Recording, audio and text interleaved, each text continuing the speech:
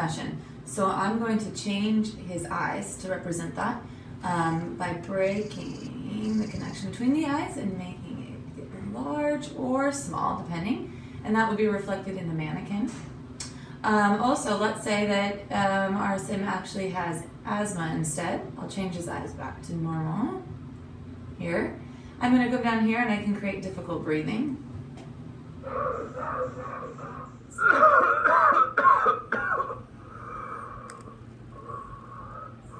That coming through. Over in this area by the simulation control, this shows his trend, so without any intervention you can see some of his vital signs are dropping. And what happens is when the healthcare professional interacts with sim and does the appropriate treatment, the vital signs will go back to normal, and that's what we want to see. And all of that's been programmed in by your medical simulation technician.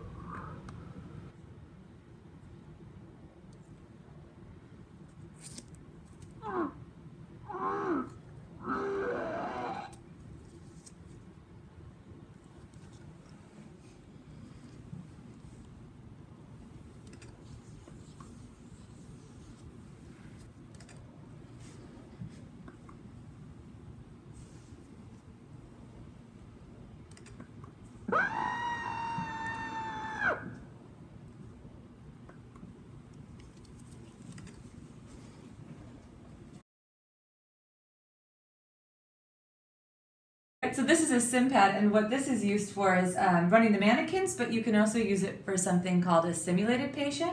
And with that, I can become the patient, and I can click in here, and it will actually give me prompts to how to respond to you.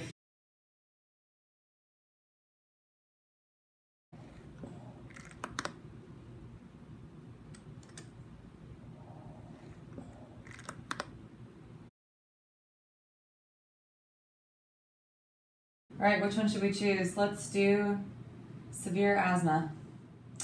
So there's the scenario outline that gives the idea about what's going on. And then once we go through that, we would start. And in this section right here, it prompts everything that should happen. So as the person training comes in and starts to interact with me, I check off whether or not they've washed their hands, whether they've identified me and asked my name, whether they've induced. And if they take too long, it'll give me a prompt. So right here it says can't breathe. So I would say, I can't breathe.